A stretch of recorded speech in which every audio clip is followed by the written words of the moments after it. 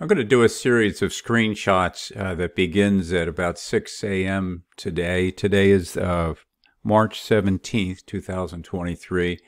And these are all still shots. There's no live screens on here, but it's a progression that I traded up to a little over $2,000 today. I've had a wonderful week.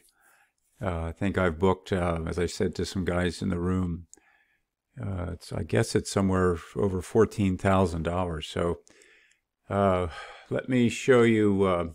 This was the beginning. This was 6:38 a.m. I took this screenshot, and this is my Asian zone right in here. And I elected to enter long at this point. Didn't stay long. Didn't stay in that trade very long at all. And let me move to 6:59.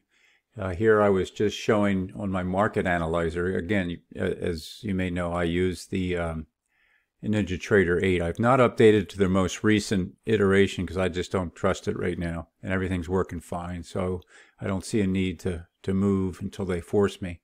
What I was showing here is the risk off. You can see that here I've got fixed income and metals. I only have one instrument under each one, and here I've got the fixed income is all green and gold's all green, and I read that as, you know, risk is off, and that's a no-brainer. Everybody knows that if they read the headlines. And this was that trade I ended up with that I just showed you. And then if I click the next one, this is 7:37 a.m. What I'm showing here is a tool that I really like. It's a cluster of MACDs on different time frames. You can see the 3, 6, and 12. And it's a modification of the MACD. It's not your default, but I suspect you could use the default and create the same thing. But what I like to see all these labels out here, you know, that's showing the MACD, the signal line, and also the difference, which is the histogram, all of them red. And I was seeing some zeros, just pegged to the wall, I guess you'd say, about that time of the day. And that helps me get in. Here's a summary report at some point, I guess, let's see, that was at 8:22 a.m. this morning. I'm just showing, what I wanted to show was the average time in a trade. And when I look back over a lot of data, I'm like 4 to 5 minutes in terms of a trade. So that's the kind of scalper that I'm in. And here you've got a profit factor of 99, and that's the default when there's no losses. And there was no losses in this in that report. And then this would be at 10:38 a.m.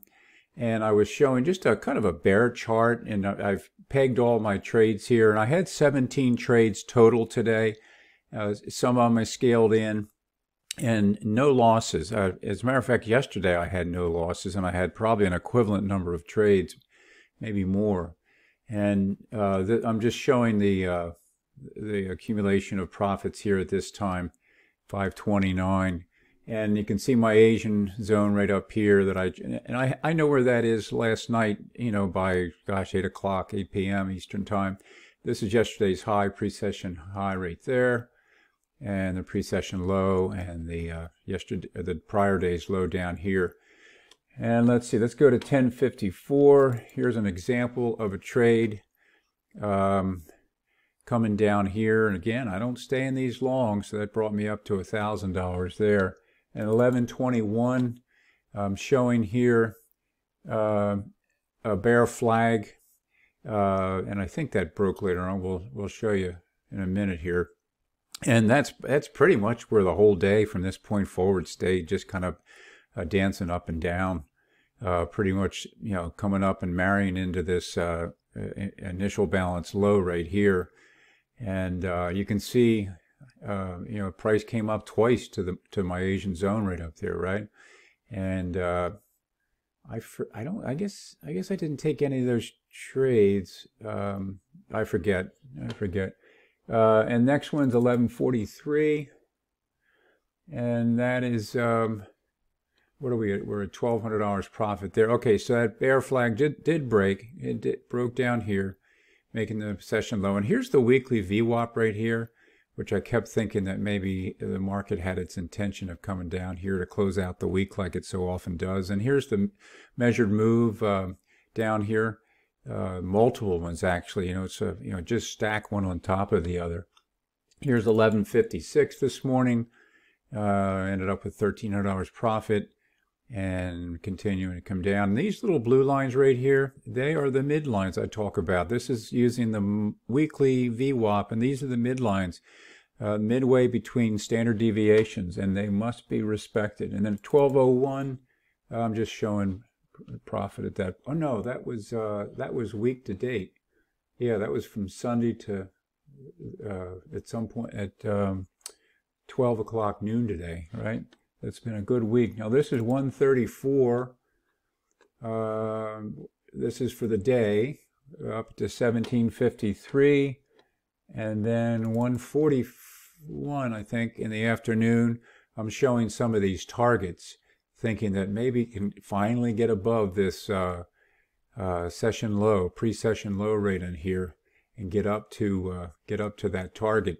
But it never did make it. And then here's 146 in the afternoon. Just another recap showing, look at the gold, 1977, right? And we're still risk off. Everything's green there on those fixed income and on the commodities, the gold. And this is a measured move target down here using the Trade Devils device that predicts, potential targets down here. Again, there's the weekly VWAP. And so it's showing you that. And then at 223, just talking about, grabbing some profits as it makes its way down up to 1882. And then at 331, I stopped trading at this point.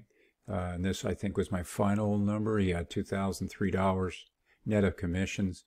And here was a, this actually broke. I don't have a picture of it, a screenshot, but this, just as I said to the folks in the trade room, that I thought the air was getting a little thin being this late in the day and late in the week. It stopped trading, then this started to break, but then it just went sideways. So that's a recap. Gives you an idea of how this day went for me, and using some of the approaches that I like to take.